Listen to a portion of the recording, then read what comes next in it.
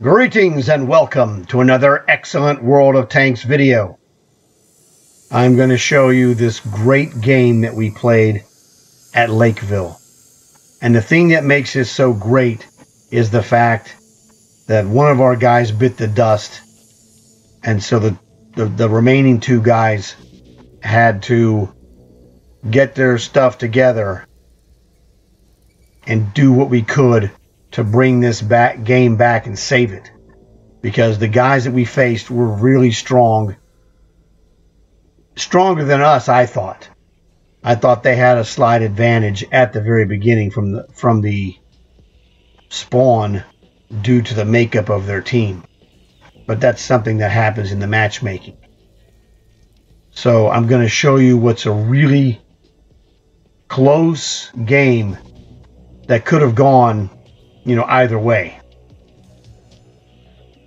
So I hope that you could leave a like for this video. That would help to spread this through the YouTube algorithm and help players who haven't normally seen my videos maybe see this one. So now that we've got that out of the way, I think it's time for us to go and take care of the video. Are you ready? It's a good one. Welcome to Lakeville. So what we have here, myself and the Thresher. We have Browny in a Panzer E3, which is a retired tank that you cannot get. If you have it, great. If you don't have it, like myself, you're not going to get it. That's just the way it is. Browny is over there rocking the Tier 3 French Lorraine artillery. He's working on the artillery mastery badge. He's almost done, actually. And Browny's in the same situation on the light tanks. I had medium tanks and I already completed mine. So I was able to bring a more devastating long haul tank. Because what we're doing is we're doing all this stuff, trying to kill multiple birds with one stone. We're trying to get Stalingrad operation points, trying to get long hauls done. We're trying to win this game, of course, and we're trying to have my guys score for their mastery badges. So we have many irons in the fire. We're not just running, one set and then go and we do that and go to something different. We're going to try and knock off as many of these as we can at the same time, so that when we're done after several days, we can go do whatever fun, goofy stuff we want to do. So I was trying to get a spot over here to shoot that guy, which you can see on Lake Road. He just popped off. He's right here as a heavy tank. Right there. But this is the Panzer 1C, and you're going to see what this guy does. And I'm trying to take care of him as well. Now I'm posted up here. Browny is right here at Alpha 2. So anybody that comes from over here has got to get past me to get to him. And brother, that ain't happening. Oh, Panzer 1C, I told you he was coming. Spoiler alert, I was here earlier. So now he found a new reality, that I'm a guy that historically, the Thresher is very difficult for the Panzer 1C to kill. So he's already scared out of his little mind. I'm butchering him, as you can see. That's me drilling him. Now he gets killed by one of my other guys right here. Toast. I almost got him. But that's okay. My job is to make sure he does not reach Browny. In fact, Browny is already dead. He got counter-artilleried. So now that part I can't do anything about. And Browny was having a real good game. But hey, the guys on the other team, well, they're good too. And that's the key. We're trying to beat guys playing well. And the only way you do that is to play better than them. I was going to go and backdoor that artillery until I saw those twin terrors, the Hetzers. And I was like, no thanks. I am not interested in messing with you boys. I drilled him in the side. So I was going there, but it's like, oh man. And I thought we were in trouble because we don't have Browny. And Bernie's in trouble to a degree. He's getting low on health. I told him to hang on. I'm coming there. After, you know, I deal with these Hetzers. And, yeah, I finally realized, you know what? I got to get out of here and go help Bernie. I'm just going to get killed if I try and push my luck against Hetzers. Not one. One is bad enough. I don't want to do that, really. But 2 is impossible. I just don't have the firepower or the speed. Or the reload. Which indirectly gives you firepower. So I'm coming here. I told Bernie I'm on my way. And I'm giving him updates on my approach progress. If he hangs on, stays alive, avoids, you know, damage, I'm here.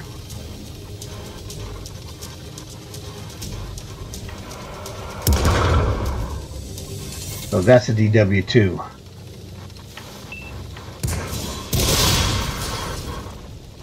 There's Bernie. He's down to 2 points now. So I'm like, okay, it's on, dude. Panzer 1C, good. Another guy for me to butcher. But I got to be careful because there's a Pack 40 there who can drill me hardcore. I can withstand a couple of shots, but I'd rather not. Artillery, he drilled me. That's one of the shots I didn't want to take, but, you know, that's why I don't want to take a shot from the Pack 40, because if the artillery gets me, he could kill me. So I got lucky. This Panzer 1C is almost toast with 3 points. Now, he cannot be allowed to survive, which was a fantastic shot from the Valentine. Way to go. I got drilled slightly. Now, the Valentine is engaging the Pack 40, so I need to go and flank to the right to get a shot on the Pack 40. Right now, we have a 3-gun attack. Bernie, myself, and the Valentine. One of us is going to kill this guy. Fortunately, I killed him and no one died, so we still have 3 guns here. Now the artillery is close, and those 2 snipers are on the edge of the lake shore somewhere on the south side, I think. I don't know. So here's the artillery. I'm flanking to the left. He's out of it. Basically, he gets 1 shot at me. If he doesn't kill me, I'm gonna annihilate him. So we're pounding this dude. He's gone. I got him too. So that was fantastic. Now, oh, the T-40 that we had, he killed one of the Hetzers while I was moving to help Bernie. And then he fell into the lake, or fell off the rocks and died. Tomato, tomato. But he's gone. But luckily for us, he got one of the Hetzers before he died. So great job for that. Now, one of the things that Bernie and Browny are so good at, they know the stats of tanks. I don't know if they knew this, but I knew the stat that was most important of this Hetzer. And that is, he's got a 350 view range. He had to get close to defend his base, and once he did, it's on like Donkey Kong. So I'm over here charge flanking him, and I got him. I got him. Whoops, except Bernie got him first. So that was fantastic. I mean, I totally drew his attention as a distraction. And if Bernie doesn't kill him, I've got him within 1 second or less. He was a dead man. It just didn't matter. It was just win. Either Bernie or I get him. But Bernie got him, which was a fantastic shot, as you could tell. So that was outstanding. So you see there, that is the Valentine. That's Bernie in second. Myself, I'm MVP with Orange Dread. He is the Valentine 2. This is a Faden's Medal alert. At the end of the match, when I was editing this video, I realized that I only had 1 bullet left, and the kill shot I had lined up on that guy would have generated a Faden's Medal for me if it kills him. If not, well, Bernie kills him. So it's kind of ironically hilarious that Bernie's kill, which ended the game for us, indirectly stole my Faden's Medal from me. Now, I'm showing you the Faden's Medal in my profile. Because I already have 2, it's not a big deal. But I'll guarantee you he's going to send me a message when he sees the video that he's so sorry that he, stole my Faden's medal. But really, it's not a big deal. In fact, like I said, it's so funny that I had to make this insert to add to the video. So I hope you've enjoyed this video.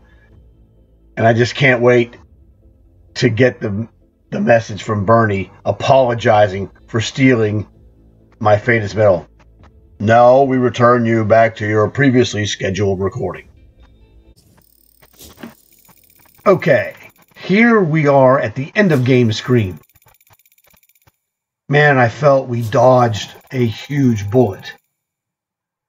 Because it was just, we were under pressure the entire game.